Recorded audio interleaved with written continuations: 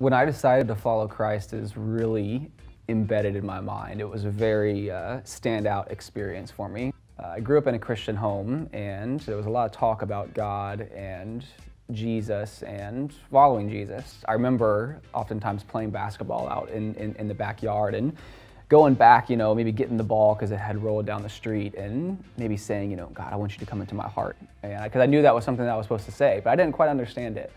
And I remember we got a hold of this VHS tape of some music videos from an artist called Carmen, which if anybody's familiar with music from the 90s, you know who Carmen is, and you're just loving this reference right now. But he had this song called In the Courtroom, and we got a hold of this VHS of it was like a few different music videos for his songs. Mission 316 was one of them, and In the Courtroom really stood out to me. I remember watching that video, and in it, you have this courtroom scene that lays out somebody on the defense, just a regular person, and Satan as a prosecutor. And Satan was laying out just all the terrible things that they had done to God.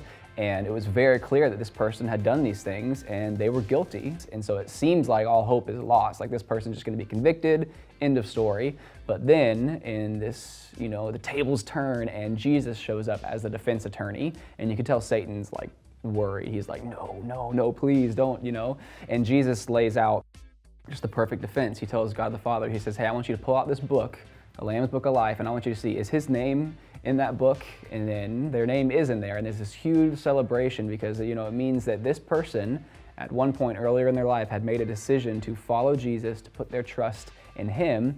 That scene was so embedded in my mind. I remember watching that video. I'm sitting on the floor watching it on this, VHS TV, and I remember going to my parents and being like, I understand this. I understand what Jesus has done for me, and I understand why I need him. I remember sitting on the floor with them, and they're, laying this out, telling me how I can pray and just what I should say, and how it's more about my heart than what I actually say. I prayed to accept Jesus into my life, for him to forgive me of my sins and to trust in him. And that's something that I will always remember.